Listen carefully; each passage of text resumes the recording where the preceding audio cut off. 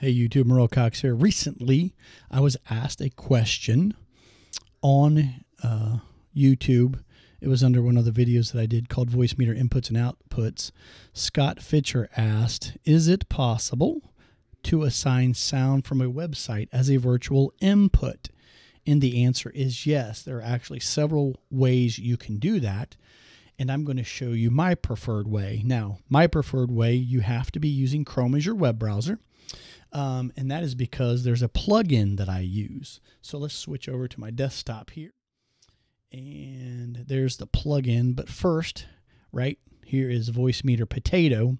And what I'm going to do is I'm going to route all the audio from my web browser, the website that comes up, and I'm going to route it to a virtual audio cable that I have configured here in VoiceMeeter. So if you go over to channel, remember this is channel 0, channel 1, channel 2, channel 3, channel 4 right here. So I'm going to left click on that and you'll see I have virtual audio cable B selected. So any input on virtual audio cable B will come into this channel right here. Okay, so you got to remember that virtual audio channel B. Okay, so now the extension that Chrome uses and that you can get in the Chrome Web Store here is called AudioPick. Okay, so you install that extension, and then what happens is up here on the top in this toolbar here, you will see the icon AudioPick Current tab. If I left click on that, you will see I have speaker VB audio cable B selected. So this allows me to route to the various physical or virtual cables that I have installed on my machine. So again, we're going to pick virtual audio cable B. So any audio being played in this tab right here will be routed to virtual audio cable B. And back here on VoiceMeeter Potato, again, I left click, that's virtual audio cable B. So I'll go back to my YouTube channel, or the YouTube channel here. I'm going to hit play.